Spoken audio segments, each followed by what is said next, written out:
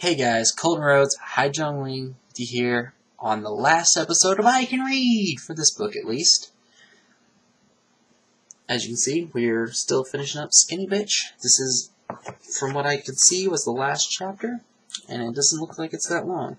It's just called Chapter 12, FYI, which means for your information. For your information.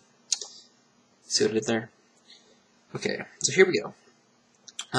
Just because we wrote this book doesn't mean we're perfect. You see us eating junk food or doing beer bongs, don't hold it against us. We believe in enjoying life and maintaining a healthy balance. We're human. Also, we have some fat, gross body parts too. We're women. Yeah, eating onions and garlic makes your breath smell like someone took a shit down your throat. But they fight cancer and help detoxify your liver, so eat them. What's all the drama surrounding hydrogenated oils? Well, we'll tell you. Manufacturers add hydrogen to the mono or polyunsaturated fats, good fats, in order to change their consistencies. The end result is trans fatty acids bad. It's a more solid product with a longer shelf life. Margins, cookies, cakes, donuts, potato chips, meat, and dairy products, and shortening can all contain hydrogenated oils. Trans fatty acids can cause derangements of cell structure, accelerated aging, and predisposition to diseases.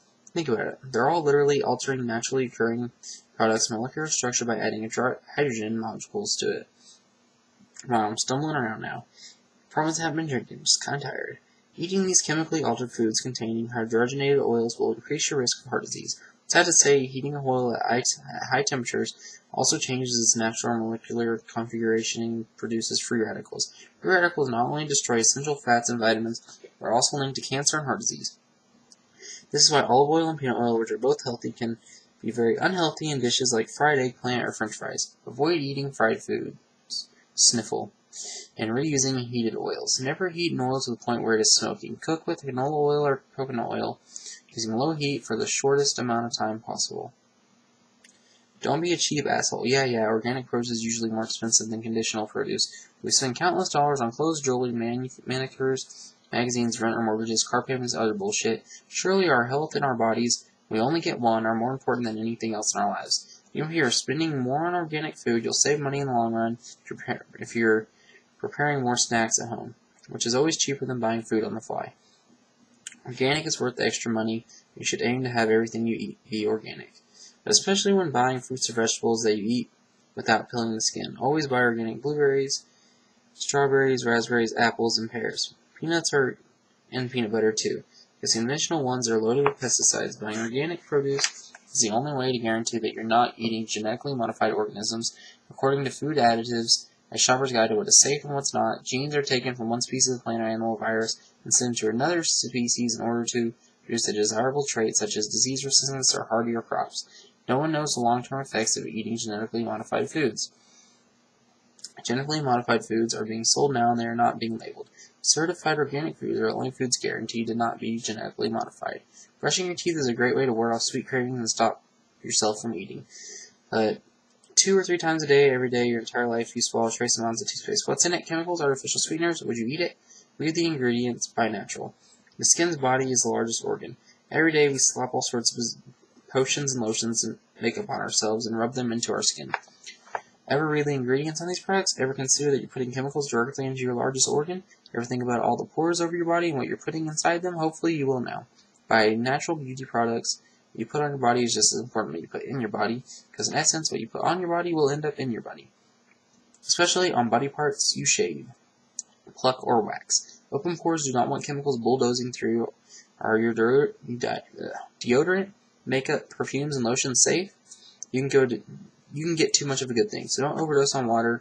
You'll flush unnecessary salt supplies right out your body. 8 glasses a day is a good target.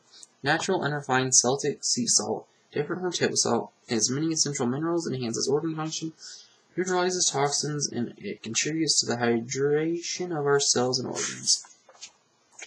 Buy a food steamer. It will change your life. Do yoga. It's a kick-ass cardio workout that will strengthen, tone, and harden your muscles. Yoga is amazing for organ function, immune system strength, tackling insomnia, improving PMS symptoms and menstrual cramps, and overall health. You will love how it makes you look and feel. All kidding aside, if everyone did yoga, we would have world peace. Donate blood. You can save a life and lose weight at the same time. Keep your eyes peeled for bad press regarding veganism. It's usually planted by the industries that are threatened by the movement. Don't believe any of it. It's all bogus bullshit. One study claimed that feeding children a vegan diet was a tantamount to child abuse. It just so happens that the National Cattlemen's Beef Association paid for the study.